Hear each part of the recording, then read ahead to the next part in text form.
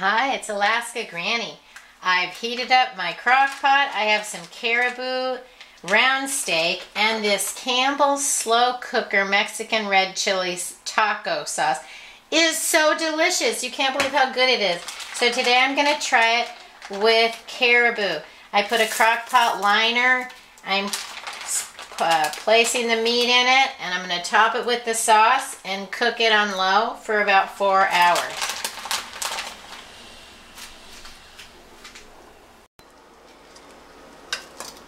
It's been cooking for a few hours. The pieces are all nice and tender and moist. Look how nice they are. And there's all kinds of sauce. These Campbell's slow cooker sauces, this is the Mexican red chili taco. These sauces are delicious. And you could put it over root noodles, rice, mashed potatoes. You could roll it in a tortilla. This stuff is good. This is why we love a crock pot. Look how tender this meat is. Get some of these sauces. Try using your crock pot. And please subscribe to Alaska Granny. Have a wonderful day.